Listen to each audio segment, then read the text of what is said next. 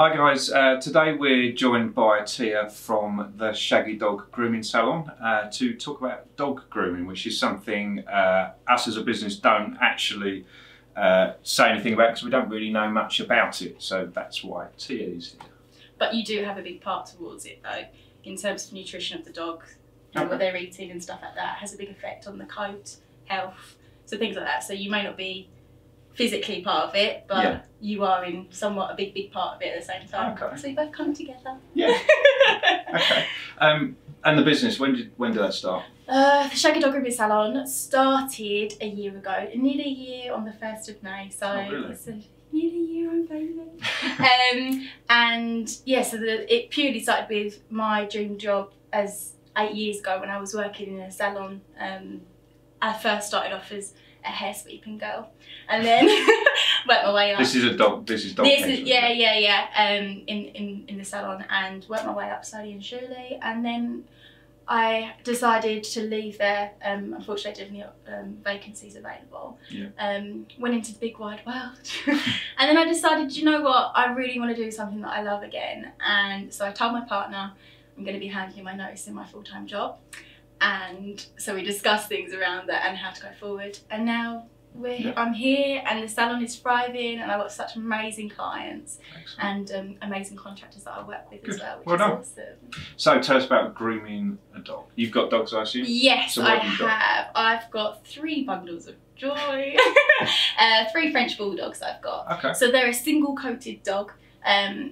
They're currently molting at the moment, so people that have got double coated dogs or a single coated dog will be having hair around the house. So now is the time to get your dog ready for spring, and there's loads of different equipment and tools that you can use, and we can get into that a little bit later. Okay. But yeah, so I have 3 dogs myself. Okay. I've always loved the breed, I've always enjoyed it, but unfortunately... What are their names?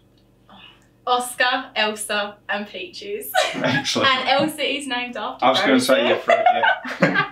She got to, but yeah. So from a grooming point of view, obviously you have people bringing their dogs to you. Yes. Do they groom their dogs outside of you should always groom your dog at home. It's not the groomer's responsibility to have everything sorted for you in that one groom. I mean, I recommend dogs come into every 6 to 8 to 12 weeks. Right. So depending on your dog. Breed. Yes, and it also depends on the type of coat they've got. Right. I mean, some dogs I actually do every 4 weeks. That is mainly because their dog either has an odour or it sheds a lot. Yeah. And within that, obviously, there is a warning of if you do wash your dog too much, you can remove the natural oils from their coat, etc. But as long as you're using the correct shampoos that give the skin what it needs again, and also the correct diet to balance that out, then you're all okay. It's fine. So is there if you could give someone a ballpark, I should wash my dog, like you generally can't, because it's all about the dog. So for instance, one of my dogs, I bath one of them every 8 weeks to 12 weeks, depending. But the other one, Elsa, if we go on a walk, I have to bath her. There's no doubt about it, because she will roll in anything possible. Okay, yeah. So it's all dependent on your dog and your dog's needs. And so people that do a bit of canicross are probably doing it really regularly, or should be doing it really regularly.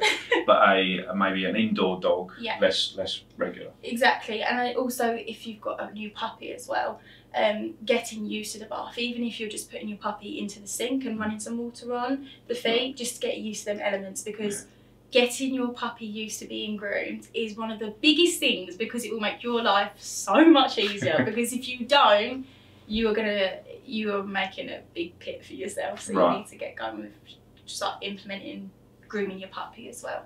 Okay, excellent. So dog comes in, needs a groom. Yeah. What do you do? So first of all, when the dog comes in, I perform a health check. I'm not veterinary qualified at all. So when I do the health check, it is though just checking the ears, the mouth, the pads, around the body, checking there's no parasites, any lumps and bumps. Yeah. All my clients have a card. So on that card, if I notice any lumps, I'll mark on it and we'll examine it and let the owner know if anything progressively gets worse. So we're just helping in that aspect as well. Dog will come in, hopefully happy as Larry, which some of them, to be fair, are. Some of them run in, they're well happy to be there. Yeah. What can I say? It's mean. And And they'll come in, and then what will happen first of all, they get put onto the table. Yeah. And they'll have their hygiene area done. So the hygiene area is the lower part. Yeah. Their pads clipped as well, and their nails trimmed too. Okay. Once that's been done, then they'll move to the bath. And within that, depending on the coat type, its skin type, the dog skin type, yeah, we will use the correct shampoo. So your dog could have sensitive skin, so therefore you would either use an oatmeal or an aloe vera shampoo. Yeah. There's so many that's the thing, there's so many products out there. You've just got to find what's right for your dog. If your dog's fine, then I would just use a normal scented shampoo. Okay. Once it's had its shampoo, then I have a conditioner and also a body massage in the bath. Oh, right, okay. I get the full works. So how long does that take? So they arrive at 9. What dog are we talking about? Are we talking about right, a German Shepherd? Are we talking about a French Bulldog? Like, it's so Is there an varied. average? I actually quite like having the bath time a longer period because they are getting, you're stimulating the blood to the surface. You're giving them a good massage. You're relaxing them. We have music on. Like, it's just it is a nice. Have they got a particular favourite? Well, sometimes I do actually put, if an anxious dog is in, I'll either put classical music on in the background or one of my favourites, Beatrix Potter and Peter Rabbit. So basically, there's been a study proving that reading to your dog can actually relax your dog. So Beatrix Potter's in the background. But there's different things, and all dogs work all differently. the things I thought you might say, that wasn't one of them. Oh, surprise! But no, there are other things you can use to relax your dog in any element. So you can use, there are sensors, the plug-in wall things that you can put on. Lavender is a good one as well. But again, if your dog is sensitive to certain smells and things, please be careful and seek veterinary advice because... Well, it's interesting actually. We've had, not many, but in the last 10 years, I would say 10, 15 dogs or people come in who couldn't stop itching of the dog, and it turns out to be scented candles. Yeah, that's it. And at the moment, these oil diffusers that you've got around your house, so they're like a pod thing. You put your water in, you put your oil in, and this puff of smoke comes out.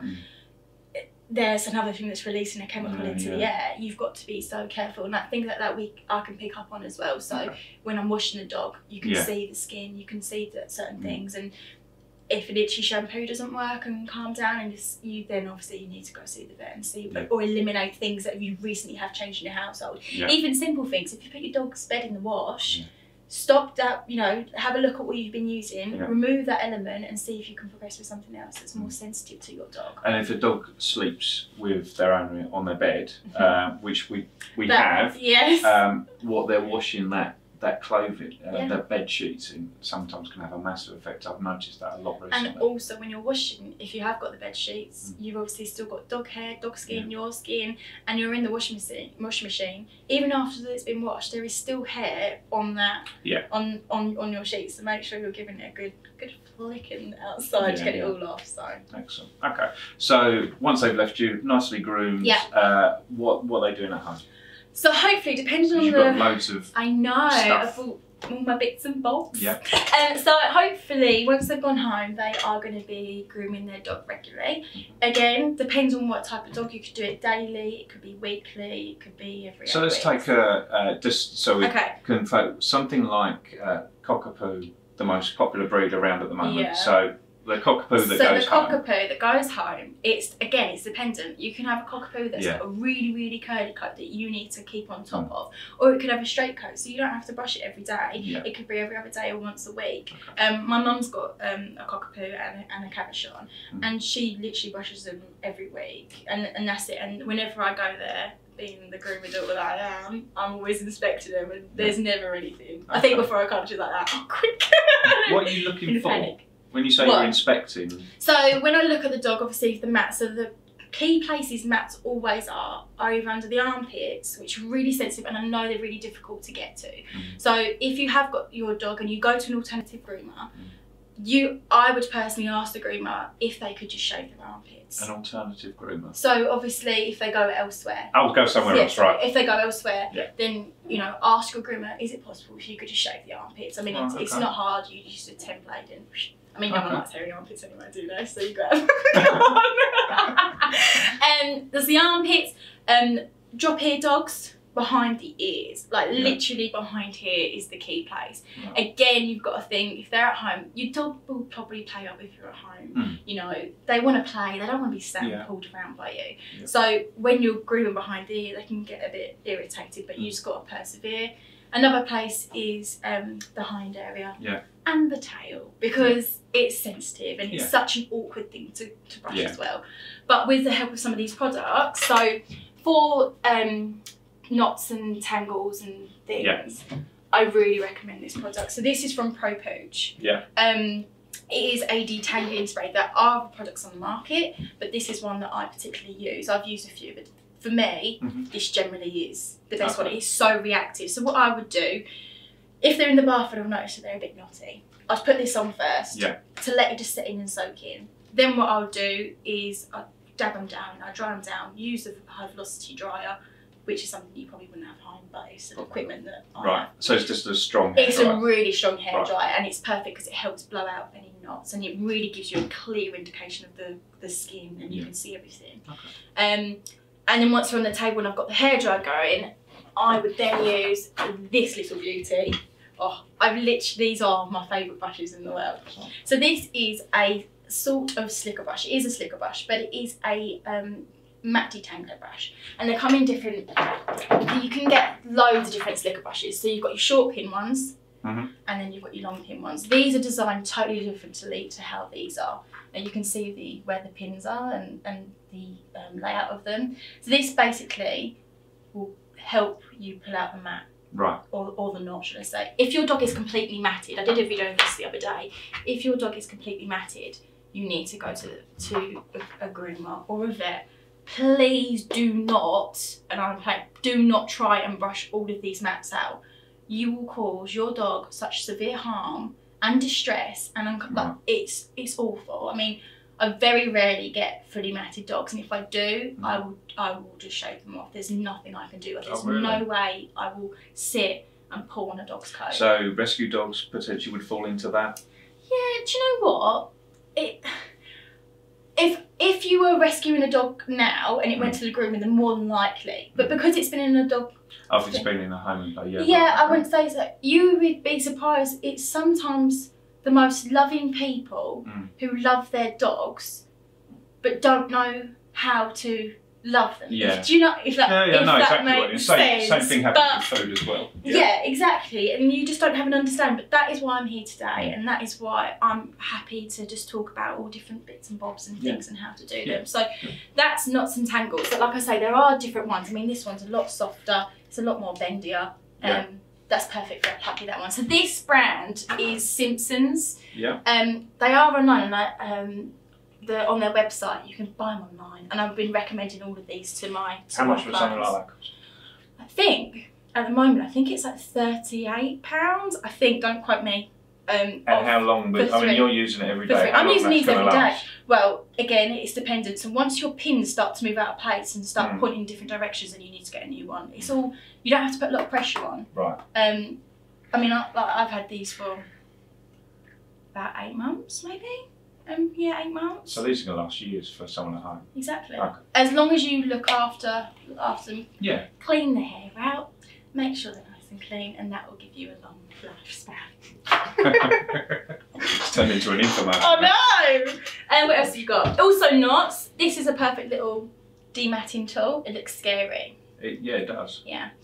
You basically, so let me explain what a mat actually is first. So a mat, through a microscope lens, if you looked in, it will literally look like a massive thorn bush. So the hair will actually be broken in different places, because you've got to think that hair has been tangled and wrapped around, and it's so tight you literally can't do anything. So what often happens is the mat will then fall, and then the owner says, well, I've brushed my dog today. They have. But all they've done is brush the top layer of fur. They've not actually brushed underneath. So this is why these brushes are so amazing, and this is why there's 2 different types. So if you have a long pin slicker brush, you're able to pick up underneath the fur and then pull out. If you have got this brush, or you use one of these brushes, I don't know why you would, but some people do, you are literally just brushing the top bit. Is that because this brush looks, so if you've got a dog that potentially squirms around Yep. or doesn't like it, Yep. they're using it because it appears nicer. Exactly that. So this is perfect for puppy training. So when you get your puppy, this is called a Kong rubber brush. It's Kong that do all the toys and things like that. These are on Amazon for I think £4.99, £5. Bargain. So, and it's perfect. So, but these brushes are used for your single coated dogs. You know, your Bostons, your Staffies, your Pugs, your French Bulldogs. Yeah, and they're brilliant. These are amazing. I did a video recently on my Instagram page, and if you do it, the hair will literally coming out. It was just non-stop. So these are brilliant too. Yeah. So going back to the mat, it's so important that you have the correct tools and the correct equipment at home to brush your dog. Make it a thing. Don't make it a chore. Make it nice. So, and the reason why you do groom your dog at home is because not only are you building a bond with your dog, you know, you're sitting there, you could be watching a bit of telly, you know, a bit called midwife, whatever you like, and you could be sitting, I'm so upset, gotta wait till Christmas now till next one. Never second. Oh, it's so good. So you can be sitting there watching TV and you just brush your dog. You will learn more about your dog then, about how your dog feels, if your dog's underweight, if it's overweight and you've given it too many bits and bobs. Yeah. You know, if you've got any lumps, bumps, parasites, anything, because if you find that early on, if you find a lump earlier on, you can just take it to the vet and you've not got any worry. Yeah. You know, it's so important that even their teeth, like down to their teeth. I mean, I don't do teeth cleaning at the Shaggy Dog Grooming Salon. However, it's something I would like to do. Right. But there are other ways that you can clean your teeth. And I know that you've recently spoke about that in one of your videos. Yes, there's loads of different ways of doing it, and we've got videos about it. I think the reality is, unfortunately, some of the more traditional ways don't work as well as people think. No, I agree. But yeah, definitely things like antlers, Yes.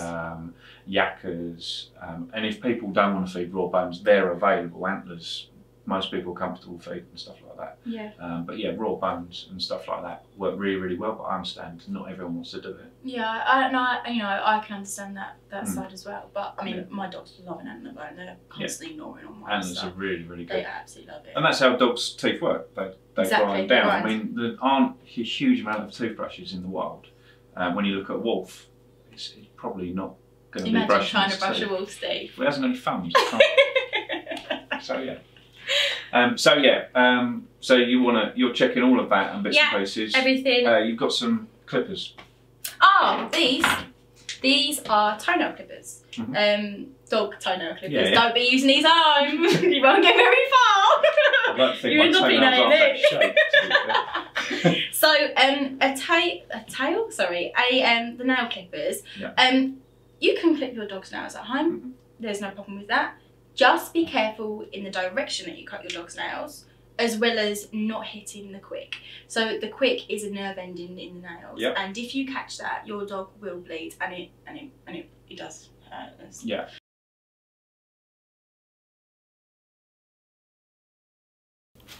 So never use a earbud that you use on yourself down your ear, because you can damage the ear canal of the dog. Okay. So I recommend you using these cotton balls that you can get from anywhere. These are from Superdrug though. And what I recommend doing is, there's two ways of doing it. So the first way that I prefer to do is I literally do this with the cotton bud ball. Yeah. That creates like a nice little thick point. You've not got a skinny point that can damage the dog's ear. Then what so this bit's going in? Or that bit? Either or, they're pretty but similar, just aren't nice they? and soft, just nice. And then I would literally put this cleaner on. So I can never pronounce this. Wow. I don't know. I've no clue. But this is quite a strong cleaner. You can get softer ear cleaners if your dog has got sensitive skin. That also remove and break down the bacteria in there. I know that Pro Pooch do one, but in terms of, I've not personally used it a lot. But this is my go-to one because it is so effective. I then just pour this onto the ear cotton thing, and I'd literally either lift up your dog's ear, or if it's already up, and just circular motions. Never use the same cotton ball twice, or in either or ear. Just get a fresh one. I think it's like 98p. It's not breaking the bank, is it? No, just use a separate one. Okay. So that, or the other way of doing it is literally squirting it down the dog's ear. Really? And then massaging the dog's ear. Right. And then getting your cotton bud and just cleaning it out. Okay. But I personally want someone shoving something in my ear and like I wonder, would you say if you're getting to the point where you think that's necessary, maybe it's best to see a groomer or a vet? Yeah, your dog's ears may need syringing at that stage. So be knowledgeable about what your dog's needs are. If you do need to go see a vet, if you do need to see a groomer, then we can assist. Yeah. Okay. I know that we spoke about the single coated dogs with this brush. About all dogs, you can use these brushes on. All, even your Dalmatian. So a single coated dog, it just wasn't effective and it won't really do anything. But it just helps, you know, picking up all like the debris and stuff. Yeah. Okay. The other dog I want to talk about is a double coated dog. So your German Shepherd. Yeah. Your Labs and all, you know, your big, thick, heavy coats. Using either a rake that will help bring up. I've not got it with me. Okay. This is again like a little pin brush, and it helps just pull up the undercoat. There's also something called a coat king. It's something similar to this actually, but not as harsh. Right. And it's perfect. It really brings up all the undercoat because that's what you're pulling out. Yeah. Whenever you're brushing your dog with any brush you are using, any tool which is needed for your dog, don't overbrush in the same area. You will cause brush burn to your dog. And that's basically, we can get it, so it's like carpet burn. Yeah. So if you keep brushing the same area, you're gonna cause a big sore and it hurts. So just be aware of what you're doing and using the correct tools and the correct products to help you, like the detangling spray. You can get leave-in conditioners, you can get anything. Will also help with your dogs being comfortable whilst being groomed.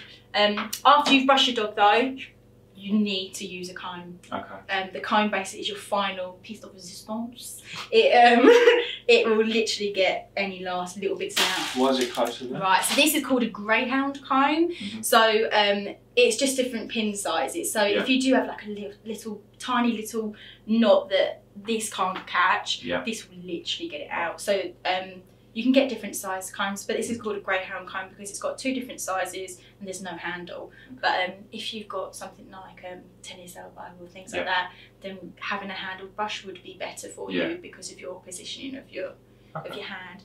But that is pretty much, I think, the basics of what to do at home. So just be careful, regular grooming at home, but also having your dog groomed at the salon as well.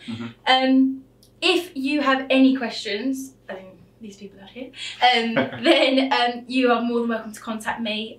My information is on Google. I do not have a website though, but my contact number is on there if you just want to give me a text. And you're on Facebook?